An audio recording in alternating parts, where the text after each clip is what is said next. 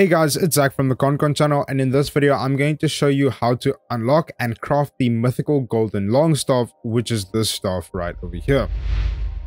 Now there are quite a few steps that you need to do in order to actually craft the mythical Golden Loong Staff. Now you're going to need 4 legendary materials, being the Thundertail, Thunderbone, Mountain Shaking Claw, and the Sea Supporting Tendon, as well as Steel and refined iron sands. The Thundertail, Thunderbone, Mountain Shaking Claw, and Sea Supporting Tendon all come from the 4 long dragons that you need to defeat. Now in order to actually unlock those 4 long dragons, you need the Loong Scales, so I'm going to show you how to get the Loong Scales. Now you need to get to the second chapter where you come across the second Rat Prince and the King of Flowing Sands.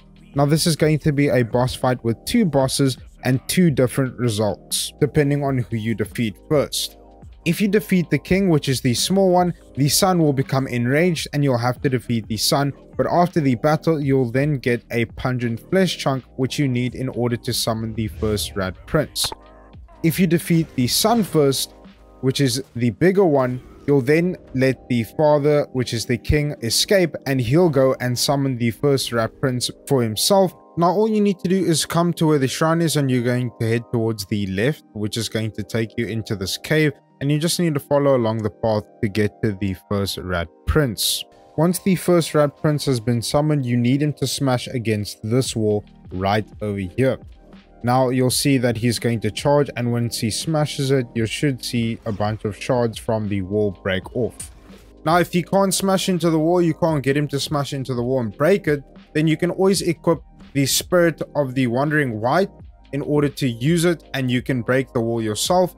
But once the wall's open, you can then go in, and once you're on the other side, you should be in this massive room with a painting on the wall at the back and the chest at the back of the room as well. And once you open the chest, you should then get the Loong Scales, which is now required for the long dragons. And now we need to head back to the area in chapter 1. So in order to head back, what you're going to do is go to your shrine, you're going to say travel, you're going to go to Black Wind Mountain, Forest of the Wolves, and then you're going to spawn at the outside of the forest shrine. Now just follow where I go and you should make it there.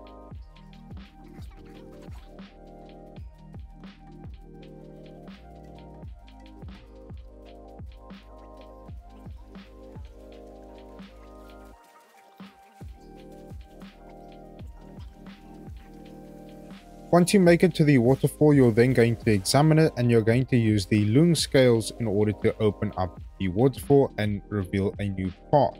Now you just need to enter into this crevice, and once you enter in, you'll then come out the other side into this completely new area where you'll then fight this Thunder Dragon. Once you defeat the dragon, a new chest will spawn at the back of the arena and you'll be able to go ahead and open it. Now as a reward, you should get the Long Pearl material, and once you open the chest, you should get the Thundertail material, which is what we need now in order to unlock the Long Wreath Staff. Now if you go to a shrine and go to craft the weapon, you should see the Long Wreath Staff, and it's saying we're missing an item, which is going to be the Thunderbone, which we'll get from the second Long Dragon, and I'm going to show you how to get that right now. Now once you have defeated the Thunder Dragon, you now need to head back to chapter 2 and you need to get to the Rockrest Flat Shrine. Once you're here, you can then follow along my path.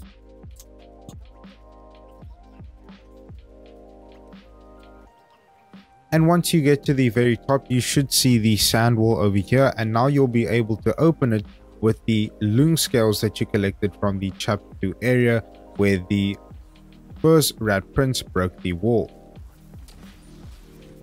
Now once you have broken through the sand wall, you can then open up these doors and you'll enter into this new area that is going to be filled with lots of sand, and it is going to be like a desert kind of area. And now you're going to fight Black Loong, which is this dragon that has these thunder maces, and now you'll need to fight him. Now after defeating Black Loong, you should get another Long Pearl material as well as the Thunderbone material that is needed to craft the Long Wreath Staff.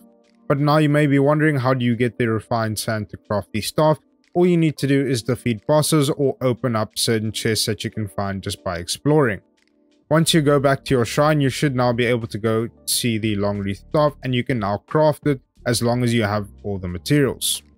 Now, after being able to craft this staff, you'll now be able to actually unlock the mythical Golden Loong Staff. And now I'm going to show you the steps for that. Now, after defeating Black Long, you then need to travel to the New West Shrine at the Bitter Lake Turtle Island in Chapter 3. Once you're here, you can then just follow along my path. And once you get to the bottom, you should see this dragon statue sitting on the edge of the cliff. And once you get close enough, a cutscene should start and you'll now be versing the Cyan Long Dragon. Once you defeat the Cyan Long Dragon, you should get a little cutscene. And don't forget to collect the chest, as it will give you the Mountain Shaking Claw, which is a material needed to craft the Golden Loong Staff. Once you have defeated the Cyan Long Dragon, you then need to progress to Chapter 4 at the Webbed Hollow Cliff of Oblivion Shrine. And once you're here, you can just follow my path.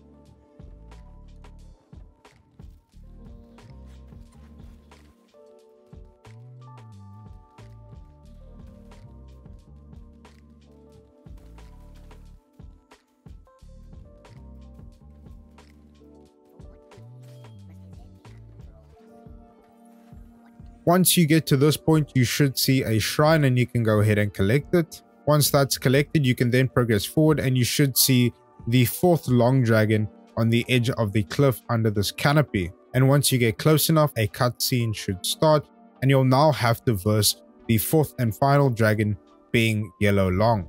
Once you defeat Yellow Long, you'll then get another cutscene. And once you defeat Yellow Long, you should get the sea supporting Tendon material, which is used to craft the Golden Loong Staff.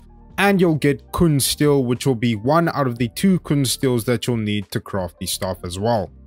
Now, the final material that we'll need to craft the Golden Loong Staff is 1 more Kun Steel. Now, in order to get this Kun Steel, you want to come to the secret area called the Purple Cloud Mountain in Chapter 4. And I'll have a video to that down in the description below on how to get the secret area. But once you're here, you're going to go to the Cloudness Peak Shrine. And you're going to travel up these stairs because now you're going to verse the Duskveil boss. And once you defeat the Duskveil boss, you then will get the Kun Steel that is needed to craft the mythical Golden Loong Staff. Now that you have all the materials, you can then go to your nearest shrine, or you can go back to the hub area and go to the blacksmith. And now you can craft the Golden Loong Staff. If it says that it requires a prerequisite, you need to buy the Long Wreath Staff before you can buy the Golden Loong Staff, as it is part of its tree. But once you've bought the Long Wreath Staff, you can then craft the Golden Loong Staff. And now you should have yourself a really OP staff. It's been Zach from the Con channel. I hope this video helped you out, and thanks for watching.